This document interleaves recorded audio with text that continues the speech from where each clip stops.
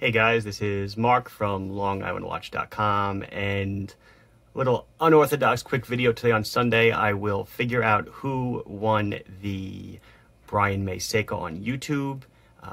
Here you can see the website I'm using. There's a number of services. I tried this one on a bunch of different videos, and I like what they did.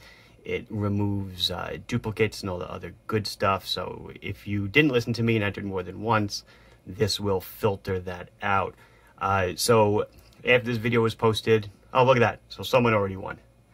David Wirtz. So you could see there were 6,000 total comments, or almost 6,100, and 5,989 distinct entrants. So we did have people that obviously entered more than once. So David, congratulations. I will post this also on the prior video. I guess I should say, I cut it off too quick. I'm going to go to Insta next and do that.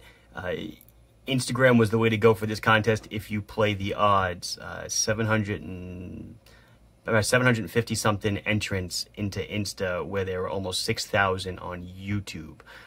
If you guys think that giveaways are the way of the future, I'm happy to do them. I did get a lot of good reactions out of it, so you can leave a comment in this video even if you didn't win. We will see you in the next one. Thank you.